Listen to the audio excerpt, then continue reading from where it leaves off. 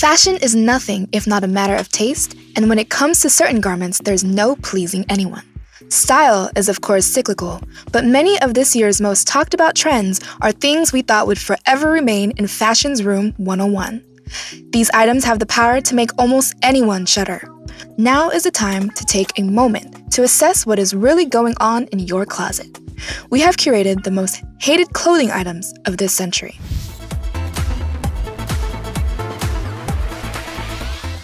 Hi guys, my name is Uzoma Kawakebu. I'm a style coach and founder of Anchor. My name is Olivia Arokwe. I'm a fashion and lifestyle blogger. I'm a content creator and I'm a brand and fashion coordinator for Style Concierge. This is Chuck Daniels. I'm a beauty and portrait photographer. Today on Spice Most, we'll be talking about the most hated clothing items. And this is Spice Most.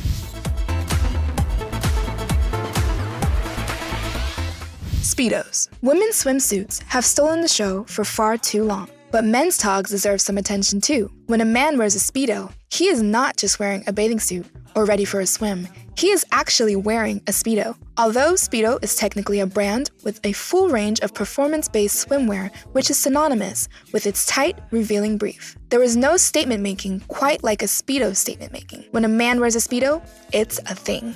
Do you guys know what Speedos are? The hideous briefs. They're like blood-sucking. Yeah. And guys wear them a lot. And it just has everything on show. And that's not cute. I don't even think there's a way to wear Speedos to make it cute. So Speedos are just a no-no. So Speedos, I think if you used to watch Baywatch and the rest, they used to wear a lot of that. Like the guys, they used to wear a lot of that like on TV. I've never actually seen any guy wear it and I think it's hideous. I would never go out with a guy that wears Speedos to the beach or anywhere. Clothing is way more than what we just put on our bodies. Clothing defines a people, clothing defines lifestyle, clothing defines fashion, it defines even a specific time. For me, I personally do not even see Speedos as a clothing item on my possible list or anything. Speedos will only be wearable for me on a sporting activity, probably swimming or something. I don't think I would ever wear that to a pool party, and I don't want to see a guy putting on Speedos coming anywhere around me like, bro, give me some space, man. It doesn't work. It doesn't work for me.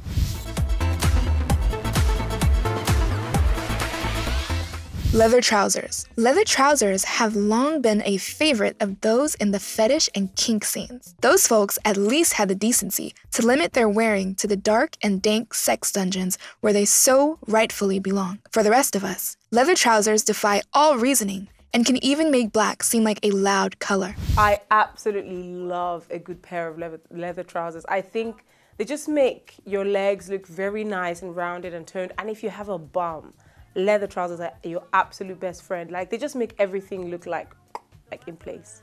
I don't have a pair, but I really like leather trousers. And I think if you have like nice long legs and a nice curve, then you should definitely get a pair. I think they're really cute. If you have, it gives you like a nice bum and I don't know, it brings out all your curves and everything. I've seen people wear it a lot. So yeah, I think I like it a lot. Nigeria is really too hot. Nigeria is really hot, so you can't really wear leather pants and really get away with it like that. But yeah, I like them. I think they're great. In the 21st century, that's a gender-sensitive clothing item. Because while it works for ladies, I don't think leather trousers works for guys. No, for me, it doesn't work for guys. Probably in the 90s, it was a thing. Then I remember a video of Nas. Nastrogenic or something like that, then where he had all leather clothing items and it worked for him. But in 21st century, no, leather trousers don't just work for guys.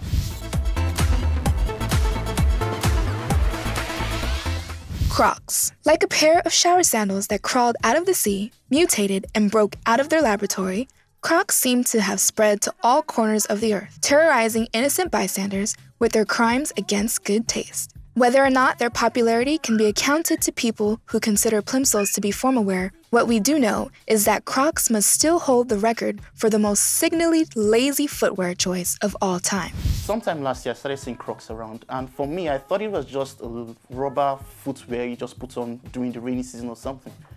But those footwears are ugly, but there's something about the colorfulness that really works, but it's not something you'd want to put on for a less casual outing. I think they're cute because Rihanna wore it. So anything Rihanna wears is fucking cute. I don't think I'm allowed to swear, but yeah, whatever. So I think they are really comfortable. You don't have to wear it everywhere. You can't actually wear it everywhere, but I feel you can make it fashionable. I don't know why people hate it. I don't own it, but I think if I own it, I'll actually really rock it and I'll style it really well. So yeah, I don't mind it and I don't love it. I only like it because Rihanna. Atrocious. No. If you're going to the grocery store, wear a pair of slippers. Havaianas. I mean, go to the Malam. Like, those slippers are better than Crocs. I feel like Crocs as a fashion statement is just a very comfortable way of not wearing trainers. It's a very, very lazy reason to wear comfortable shoes. So, no, Crocs are not allowed in your wardrobe.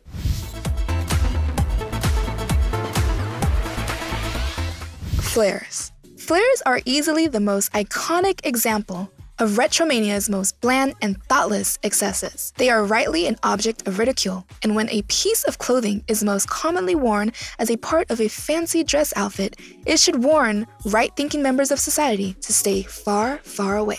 Do you guys know what flares are? Flares are like anything that sort of like comes out. I love flares. Like, I like trousers that are sort of like hung up of my ankle and they just flare out.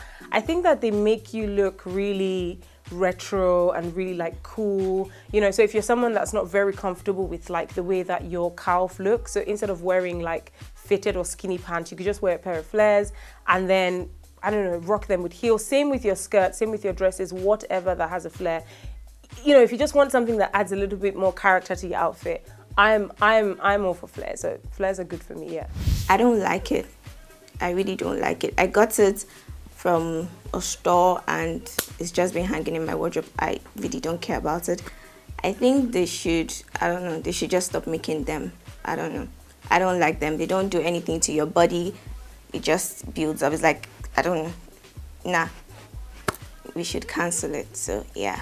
Flares, there's something about flares, also called boot cut anyway. There's something about flares. Flares make you understand that fashion is actually not predictable. Flares have had their time where they were in vogue and they had their time when they were not in vogue. They come and then they go. So we can't predict when next flares will be coming. Like in the 60s, flares were a major clothing items. Everyone wore boot cuts. It was the in thing where you wore boot cuts and then you probably had Afro then or something. And then it left and it came back sometime in the 90s and it left. Everyone thought it was over for boot cuts. And then sometime around 2005, boot cut was a thing, but it was a brief reign anyway, and then it left. So who knows when next we'll all be putting boot cuts on.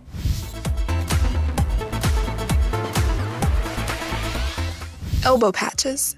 Elbow patches are the middle-aged equivalent of a pair of ripped True Religion jeans and instantly make whatever garment they are attached to appear as if someone has died in it. If you're a librarian, professor, or the owner of a bookshop, this does not apply to you. Who invented them? Why did you invent them? Why did brands pick it up? Why do men wear it? No.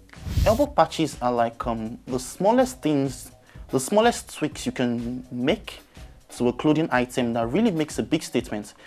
You actually use elbow patches to turn a very formal looking blazer to a very casual outfit. So actually they work for me with blazers, but I don't think they work with sweaters and other clothing items. I won't really do that. Elbow patches, I don't hate it because my dad has this jacket which I now own, which I'm going to rock, and it has like the patches. And I think he bought it like in the 1980s or so, because I wasn't born then. So I just took it from his wardrobe and I'm going to wear it. So that's why I like it.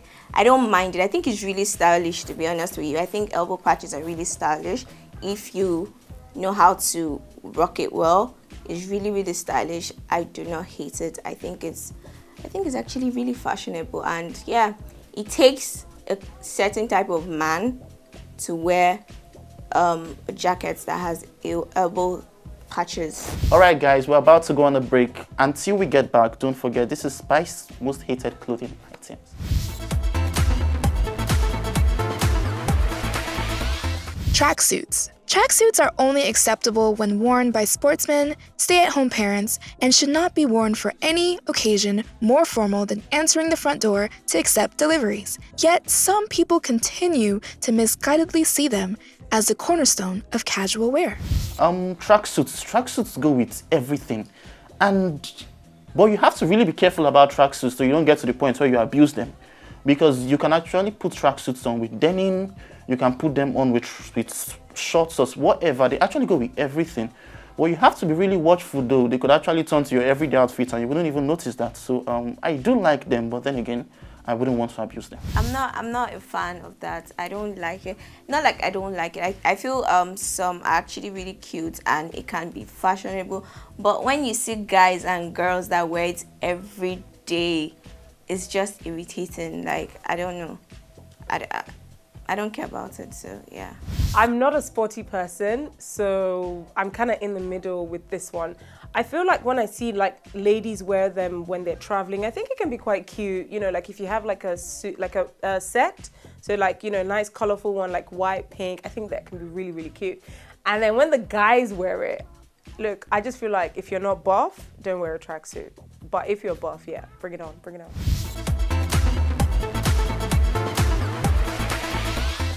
Red trousers. Whoever wears red trousers appears instantly like a ventriloquist by trade, and unfailingly draws the eye to the lower half of an outfit in a way that should be obviously objectionable to even the least conscious amongst us. As you can tell, I like a nice color. I'm wearing a pink suit today. I love a pair of red trousers. I think that the most important thing is the fit. If it doesn't fit you right, just don't bother, because you can get away with a black pants or blue pants looking a bit ill, but red trousers are so statement and they literally draw the eye to what you're wearing. So once you get a nice fit for your body type, then yeah, I really like a pair of red trousers. Now red trousers, bro, that's very gender sensitive, trust me. I wouldn't put on red trousers. Like, what do they even go with for guys? I mean, ladies could put on red trousers and really look cool. Put on red trousers, I don't know much, but probably a pink or a peach or whatever color of blouse or something. But then again, for guys, that doesn't go. Guys, please don't do this. Red pants are really cute for girls. Like I have red palazzo pants and all, but I think red trousers they're like a no-no for guys. I don't know, if you're a guy and you wear red pants, I'm sorry, do not attack me, but nigga, why? Well, I don't know. I want to say something about guys that wear red pants, but I'm not gonna say it. I'll keep that to myself. But yeah, I think red pants for guys is ridiculous.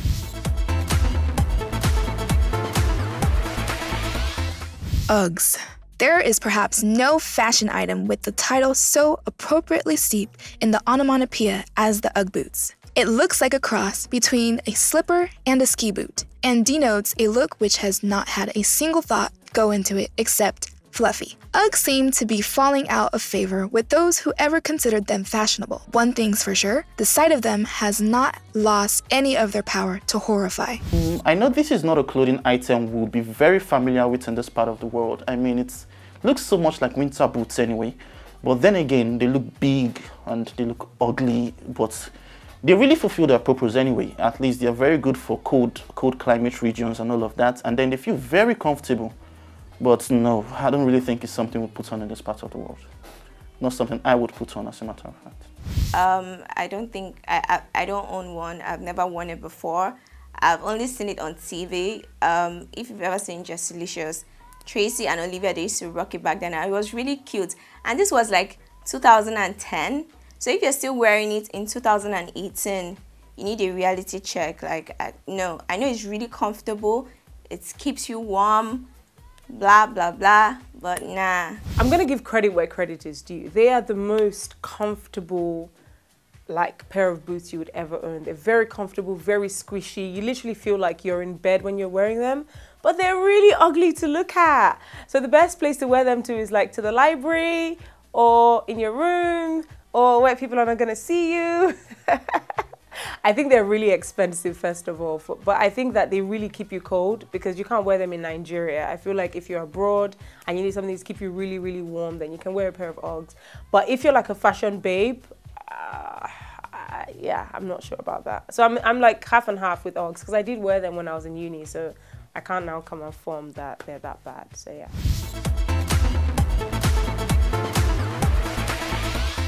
Deep V-neck t-shirts. There is something intrinsically smug about a man in a plunging V-neck t-shirt. It is often sported by men with a cardigan or some other piece of boating chic apparel, often to show off the use of a gym membership. It also often seems favored by men possessed of the kind of volume of body hairs usually found on great apes, which isn't doing its reputation any favors either. I think it's really cute. I have like a couple of them in different colors. I think it's really cute for girls. You can wear it with your bralette and just, you know, pair it up with things. Go wear it to probably like a friend's party or house party. You can make it stylish. But for guys, nobody wants to see your hairy chest, you know, like, nah, I don't even want to see your chest in the first place. And then you now see all these lanky boys wearing it. You're not even buff, you know, you don't have muscle and the rest of them, and you're wearing the V-neck shirt. Who sent you? Nah, brother, let's not do that. So, nope. Now for guys, I think to rock that, you really need to have a ripped chest or something. You really need to have a ripped body or something, and then you're consciously trying to show that. Unless, I don't see why you should be putting it on. I wouldn't put that on actually. And for ladies, you need to have an amazing cleavage to put that on. So for me, it doesn't work for me, so I wouldn't put that on. I wouldn't wear that. But like the really deep ones, like, you know, those ones that just go like... Okay, for a girl, for a lady, for a femme, I think yes, go ahead with it. Wear that lacy bra, let everything show, stack up your necklaces, but also choose where you wear it to. You want to wear it to dinner or under like a jacket, or just in a way that you want to exude more sensuality than you would during the day. But for a guy, no. No one wants to see your Cocoa Pops. No one wants to see your, you know, your chest that you pump to the gym. Just keep it classy. Like, so for a girl, yes. For a guy, no.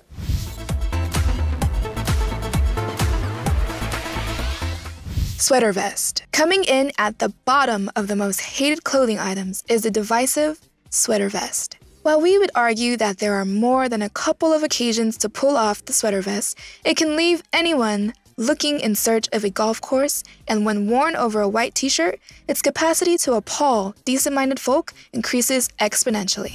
Well, I have to be straight. I wouldn't put that on. That looks straight up nerdy. Like, it looks nerdy, absolutely nerdy. It's what you put on, and then, you know that kid that gets bullied in the class. I just wouldn't put that on at all. I have a friend that still wears that to work.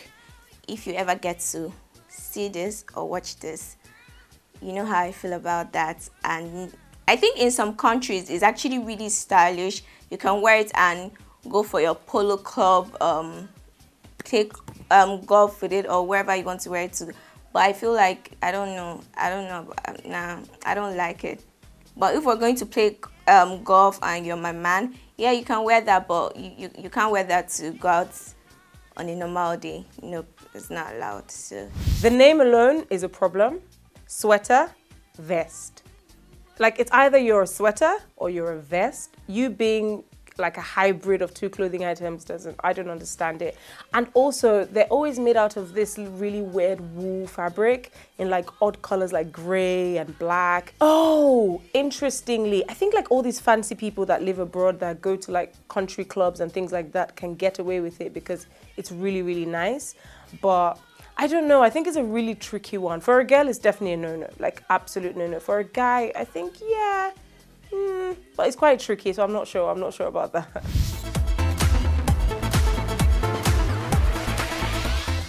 Alright guys, it's a wrap, and we've finally come to the end of Spice Most Hated Clothing Items. Hey guys, my name is Olivia Arukwe. I'm a fashion and lifestyle blogger.